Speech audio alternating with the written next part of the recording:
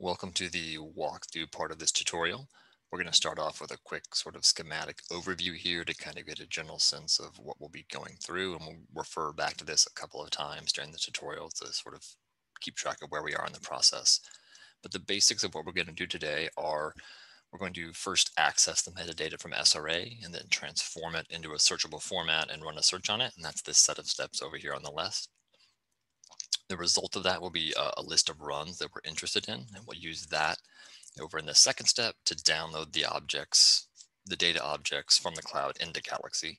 We've got two examples. We're going to download the aligned read objects, and we're going to convert those to FASTA in Galaxy. And we're also going to download the VCF files and show that you can run your tools of choice in Galaxy. We're going to use SnpEff as an example. And then I'll also talk briefly about if you wanted to start in the cloud in BigQuery or Athena, you could run your queries there and get a run list out of it. And that would replace this whole set of steps over here on the left, the download, transform, query steps on the left. And you could take that list of runs and use it to directly import these data into Galaxy as well. But we will start here in Galaxy. I'm at usegalaxy.org.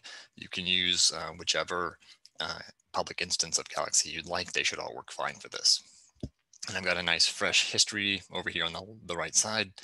If you need a fresh history, you can click this plus button up here to create one. And I'm going to name this, I'm going to name it SARFs, but you can name it whatever you would like. That's not actually important for the tutorial. And so the first thing we're going to do is download an index file. I mentioned that these metadata files are available in the cloud. They're split up into smaller pieces to make them more efficiently queryable on the cloud, and they're updated every day. And so the file names have the date on which they were generated, as well as a number representing which piece they are. And so we're going to download an index file first to tell us what the most current up-to-date set of these files is so that we can download them. So if you go over to the upload data button up here and click that, we're then going to go up here to these tabs up top and click on rule-based. And we want to make sure that we have upload data as data sets selected and load tabular data from pasted table there. And then you can go to the actual written tutorial, and the text you need to paste in is there. I'm going to click the copy button and then click in this box. I'm going to hit Control V, and we've pasted in this set of URLs, and each URL is the path to one of these index files for one of the metadata tables. And we're going to click build. And this brings up the build rules for uploading data sets. And from here, we're going to click on the column menu down here. And you're going to select this top option, base name of path of URL, and select it. And from column A is correct. So we're going to click apply. Then we're going to go to the rules button here and click. We're going to click add modify column definitions. And this is where we tell Galaxy what these columns represent. And you can see that the first thing we did split out the individual file names over here into a separate column. And that just sort of gives a unique identifier to each of these for Galaxy. And now we're going to tell it, Galaxy, what these columns represent. So we're going to click the add definition button. I'm going to go down here to URL and select it. And column A is automatically selected here, and that's correct. This is our URL. So we're going to leave that as is, and then click add definition again. And here we're going to choose name. Note there's also something called name tag. That's not the one you want. You want name, so select that. And this is column B, that file name that was split out over there. And those are the only two we need. So we click apply, and you can see our two rules are set up here. And if I mouse over them, it kind of highlights the column that it refers to. And now we're going to click upload. It's okay to go ahead and just close this box. And so you can see over here on the right in our history, we have a set of files that are queued up for download. This usually won't take very long. They're just small text files that are really just a list of all of the metadata files for, in this case, say the contigs metadata table or the annotated variation metadata table. One thing I will note is that these files are updated daily, and that's usually happens around 5:30 p.m. Eastern time. So if you're doing this around that time, it's possible that you could kind of get a race condition where you download the index file, start this import process. And if the files on the server get updated while between, say, now and when you actually download the files, you could try to do the download and realize that the metadata files have changed. Their names have all changed. And so they won't match the index file you downloaded a few minutes ago. So if you are doing this around 5:30 Eastern, I would say wait, give it a few minutes, go make coffee or tea, do something else, come back and start a little bit later just to make sure that you don't encounter that. And in the tutorial, we have a link to a time zone converter if that's helpful. But you can see these have all downloaded. They've turned green over here on the right. And if we click on one of them, click on this view data icon, you can see it's just a list of file names. And this is the date on which they were generated. And then we just got an integer over here. So now that we have the list of file names we're interested in, we're now going to actually download these files. And to do that, we are once again going to go to the upload data button. We're going to go to rule-based again. And up here, we're going to upload data as collections. And we're going to load tabular data from history dataset. Let me click that. And the one we're going to choose is this contigs.file list, because we're going to import the contigs table. So we select that and it shows us the contents here. It's the file names like we expect. So we're going to click build. And once again, we're back at the building rules for uploading collections box.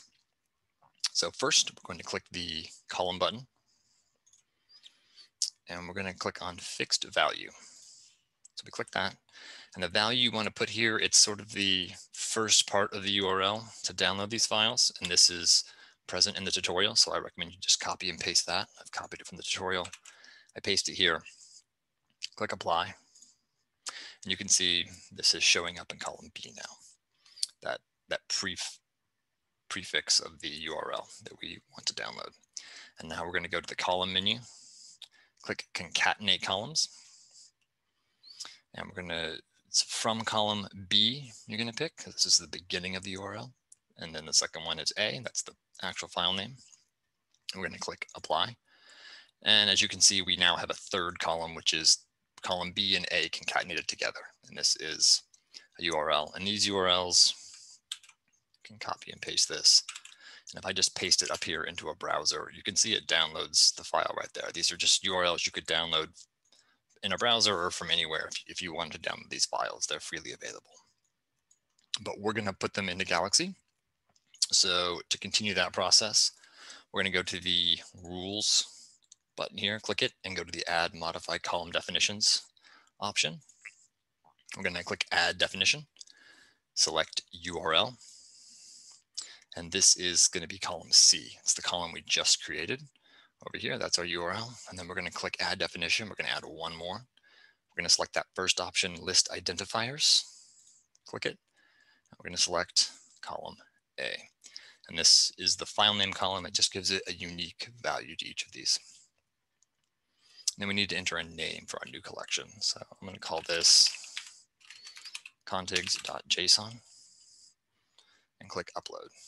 And again, I'm going to close this. And you can see we have a new history item over here on the right, and this is going to download this full set of files here. It's going to download each of these files.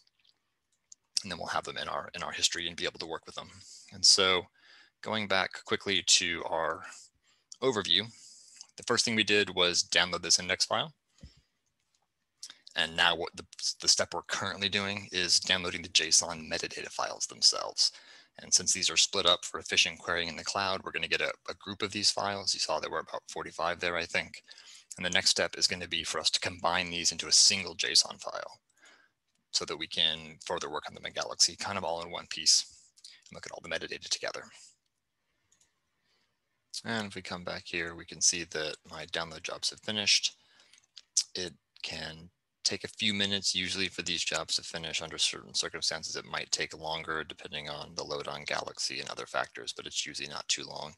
And we can see it's just a list of JSON files. And if we click on one of these, click on the little view data icon, we'll see the contents, which are just rows of JSON data. And so now we're going to concatenate these into one single file.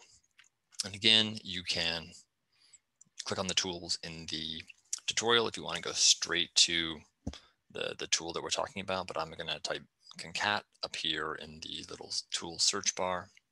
This is one to be careful about because there are several concatenate tools that do various things. We're going to use this concatenate datasets tail to head, parentheses cat. Click on that. And we're going to go to datasets collections here and click on that little button. And our contigs.json is there. So we're going to select that. And then we're just going to click execute. This is going to take the files in that collection and concatenate them into one big JSON file, which we will use for further processing. I'm going to go ahead and rename this data set. So if we click on the edit attributes button right here, this brings up our ability to rename it. I will call this contigs.single.json.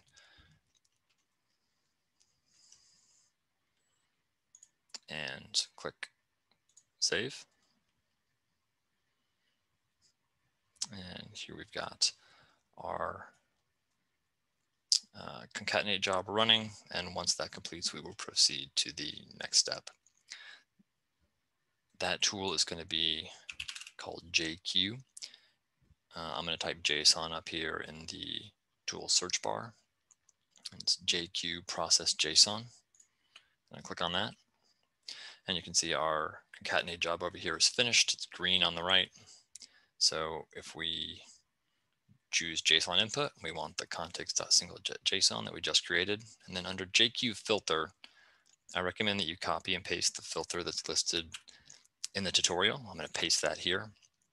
Really all this filter is doing is taking everything in the JSON and pulling it in as we convert to a TSV format. And so convert output to tabular, you're going to click this to yes, and then click execute. And so this is converting that JSON format into a tab separated format that we can then query within Galaxy. And I will go ahead and rename this and click on the edit attributes button. And I will call this contigs.tsv and click save. And this warning is okay. The name will still be updated over here once it completes. Now, this process sometimes takes a little while since we're converting a fairly large number of JSON files. So if you want to go make some tea or coffee for a couple of minutes and come back, this is a good time to take a little break. And so the step that we've just finished is combining into a single JSON, and right now we're converting that JSON to a TSV format. And finally, we're going to transform that to a SQLite database and run a query on it to get our run list, the list of runs we're interested in that we can actually use to get the data. And so going back to Galaxy, my conversion process has now completed, and we're on to the next step. We're going to use a tool called Query Tabular. It's this Query Tabular using SQLite SQL. And I click on that, and that brings up this screen. So the first thing we're going to do is click this Insert Database Table. And so for tabular dataset for table, this is correct. Our contigs.tsv file is what we want to use. Then we're going to go down here to Table Options and click that. It opens up a new set of options for us. And there's a few things we need to fill out here. We need to specify a name for our table. I'm going to call it SARS contigs. You can call it whatever you want, but it's important that what you name this table here corresponds to what you call it later on in your query. So if you call it this, you can just copy and paste the query we've provided and it will work. We need to specify column names. This tells it what each column represents. Here again, I'm going to recommend that you copy and paste this directly from the tutorial.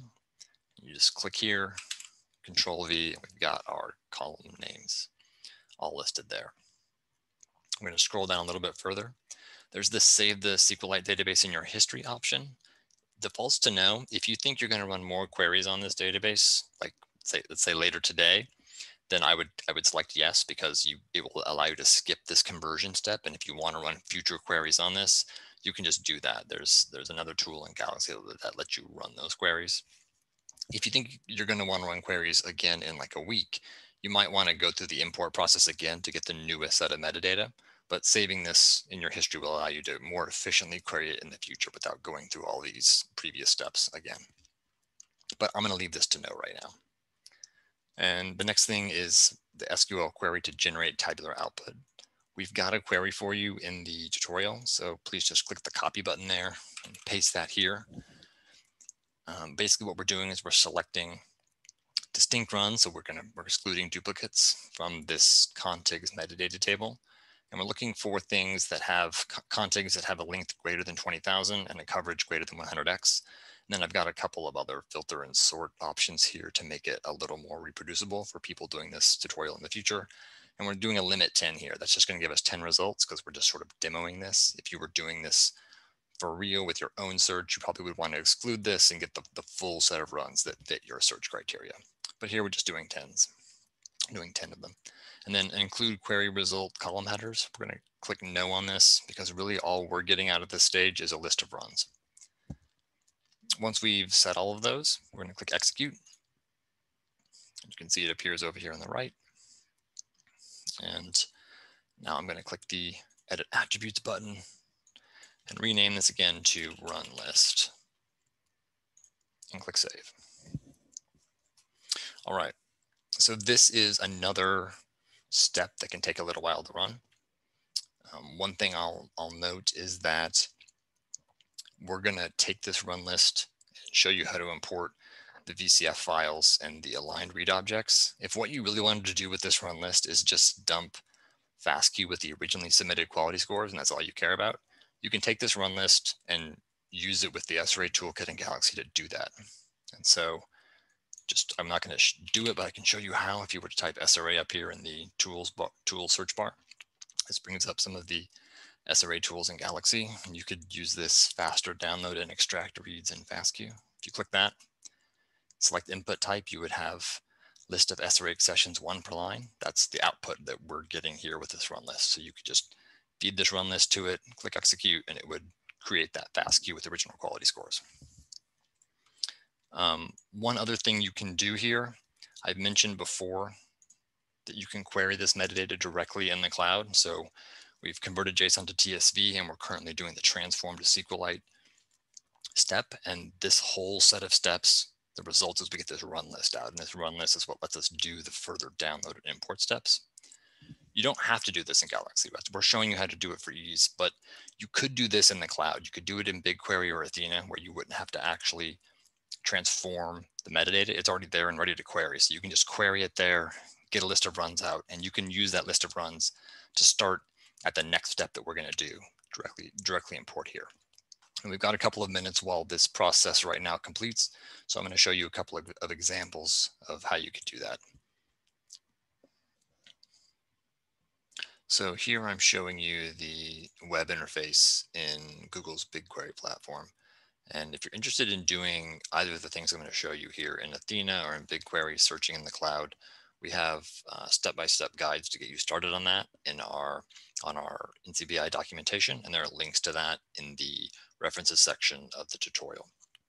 But once you have a login and are kind of up and running with the data, you can just type in your query, and we have example queries on the website as well. If you're new to SQL, there are a number of tutorials out there that are free online and that are pretty good. And actually SQL is not that hard to learn if you don't have much experience. I wouldn't let that be the thing that prevents you from trying this, because you can get a basic understanding quite quickly, and it won't prevent you from doing pretty powerful queries actually. But you can, here we're just going to run a really quick query to look for all the data that have a collection date greater than the start of this year. So I've got my query typed in here in the window. I just click run, and it starts to run. And these queries perform quite quickly. As you can see, they're optimized for running in the cloud. And the sort of preview of results they give you here, you can see all the data fields that have come up for each of our queries. And so it shows you the geographic location, the sample collection date. I mentioned that there were some sort of complex data fields. You can see an example of that here, that these key value pairs, these are hard to sort of query elsewhere. They don't have a clean analog in a standard SQL database, but they're not too hard to query in the cloud. They're specific syntax for doing that. And we have examples again on our website for unnesting these and searching all of this sample information in here. But even without that, you can see a lot of other information like the sequencing platform, and there's other information like the library some library construction information, is it amplicon, etc. So you can get these data out of BigQuery. I'm also going to show you quickly what the Athena, Amazon's Athena site looks like. It looks pretty similar, but you can type in your query in the little query box. And here, I'm just going to click run query to let this go. But here we're looking at the geographic location information and getting a count for all the samples from this in this SARS-CoV-2 set. Where was it collected? And you can see this information down here below. There's 300,000 from the United Kingdom, 75,000 from the USA, and on down.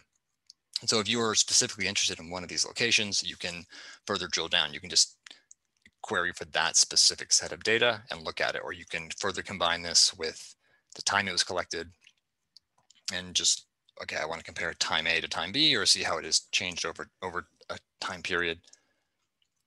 And so you can get a lot of information just by querying the database itself, even without looking at the data itself yet. But I mentioned that you could also do your queries here instead of in Galaxy and export that run set, that list of runs, and then use that directly for your import. So here is an example. If I run this query, we're just looking for samples with the geographic location with South Africa. And you can see we get a run list here. If you click this little download the results in CSV format, it'll download this list to your computer, and you can just insert this into the next step of our analysis in Galaxy and start from there. So if I'm back here on the BigQuery page, when I have a result that I've got down here that I want to save, and this is not a list of runs, but if it were, I could click this Save Results button, and that brings up the option for me to save this locally. And you could save it as a CSV file, or they have other formats as well. Click Save, and it'll just download that to your computer. You can use that in Galaxy to import at the next step. And now back to our Galaxy interface, and we can see that our run list is complete here. That query is finished running, but if I just click on View Data quickly, you'll see the result is just 10 running sessions. And that's because we specifically limited it to 10 for purposes of this example.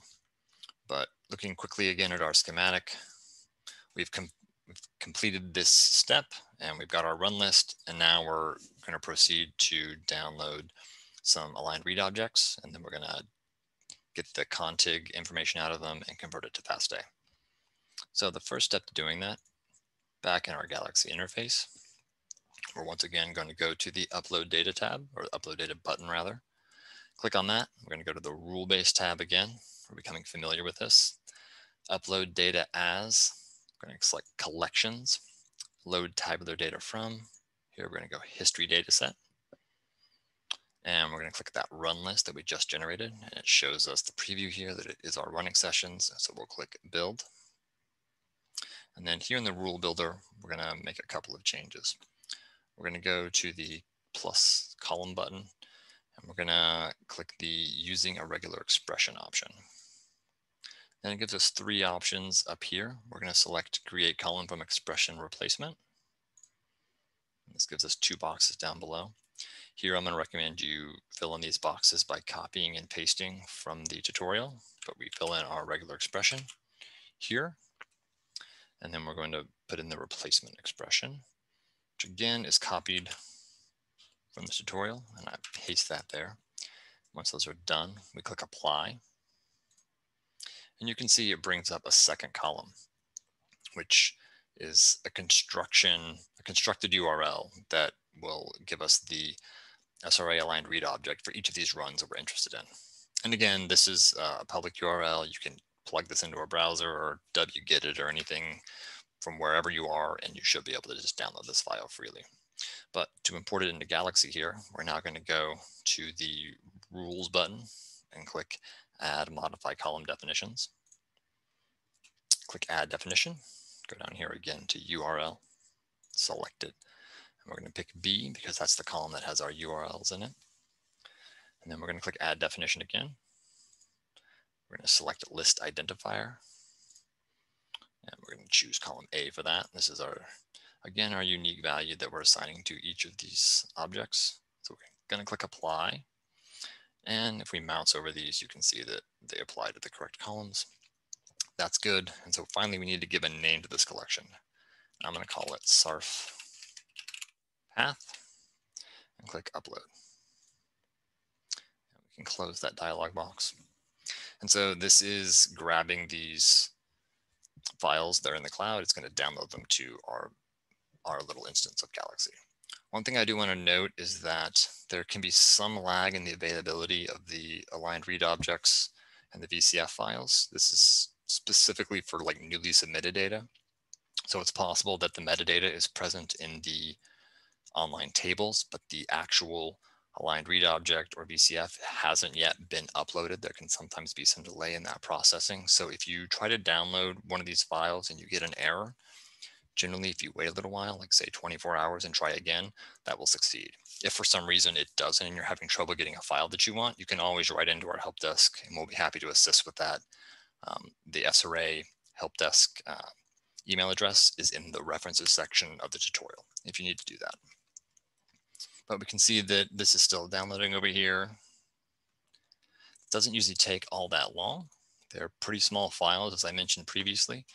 So we can see there we have these runs that we're interested in. They're pretty small files since they don't contain quality scores, and since they use compression to the reference and they're all aligned. So the final thing we're going to do here, well, penultimate actually, it's not quite the final, is we're going to use the SRA toolkit on these. I previously searched for the SRA toolkit. That's still over here.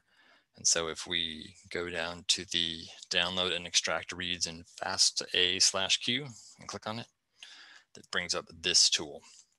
And so we're going to select input type, and here we want SRA archive and current history, because these aligned read objects are just SRA archive objects. They're just like, the format is exactly the same as other SRA data.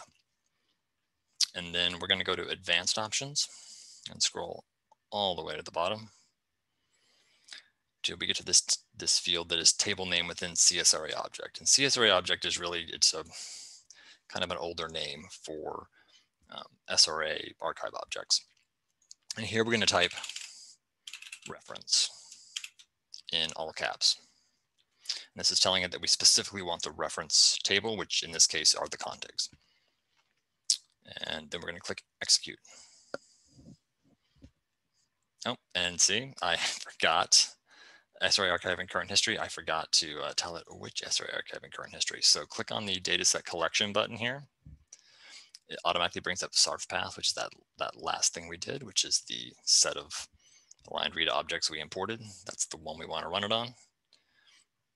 Our reference table is still entered there. So now we click execute, and hopefully, yes, it's added to our history over here. And so this job is dumping those contigs for us. One option you have here as well is that if what you really wanted to do instead of get these contigs was get out the reads in FASTQ format, and you're okay with not having the submitted quality scores, getting placeholder quality scores in that format, you can just leave that table name within CSRA object, that field where we type reference, leave that blank, and you'll just get the reads out in FASTQ format. So that's another option that you have here that we're not showing actively. But we can see that these dumps generally happen pretty quickly. And if we click the view data button for one of them, you can see these are the contigs. And they are in FASTQ format because the tool we're using is a FASTQ converter. So we're going to do one last step to make these into true FASTA format. And in order to do that, I'm going to go back to my history here. I'm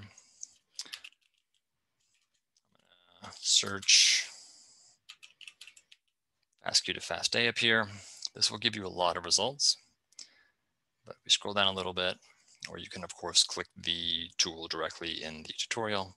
There's a couple FASTQ to FASTA converters. This is the one we're going to use, FASTQ to FASTA converter. I click that, and then I click dataset collection. Oh, and I didn't rename this, but you can rename this as you would like, or you can leave it. I'll just leave it for now. But this is the contigs we just dumped. We've selected that, and I click execute. This is now going to convert that into true FASTA. So you'll just have the FASTA sequence of those contigs. And this is also generally a pretty quick step. And if I click on this, we'll see if any of them are done yet. If I click view data, not quite yet. But once you're at this step, you can use the FASTA in your workflow as you would any other FASTA or contigs that you had generated yourself. One thing I will note is that we don't generally consider these to be amazing or the best possible alignments that can be made. And that's not to say that we think they're bad. It's just that using an automated process the way that we do, no set of parameters would be completely optimal for all samples. Really what we're hoping to let you do is see what's in there, get an idea of what's in here before you go through the process that can be somewhat costly, both in terms of money and time, of assembling it all yourself. So it's just designed to give you a basic handle on what's there before you study and reassemble yourself. And so you may find that once you've gotten a sense of that, then you want to go back and do your own assembly with a specific set of parameters. And that would be a perfectly reasonable way to use this. Let's see. Yeah, so you can see here that some of these are done, and we've just got FASTA format for these contigs, and these contig names correspond to the contig names that were in the metadata files previously. So that contained the coverage information and length and other parameters about these contigs. So you can cross-reference that with those tables if you need to. And so looking again at our sort of overview schematic, we downloaded the aligned read objects, and then we used the SRA toolkit within Galaxy to extract the FASTA contigs from those. And what we're now going to show you is how to get the VCF files for these same runs. And of course, if you wanted to, you could run a new query to figure out the VCF files you're interested in, or run that on a different metadata table, but we're just going to use our existing set of runs, their existing run list, to do that in favor of time. So going back here to our Galaxy interface, we're once again going to go to the Upload Data tab and click on Rule-Based, which it already has us at. Upload data as collections, load tabular data from history dataset, and actually we're going to use run list again. We're going to use the same list of runs to import our VCFs. So we'll click Build to get to our building rules for uploading collections. And here we're going to go Column, click on the Column button, and we're going to click the Using Irregular Expression option here.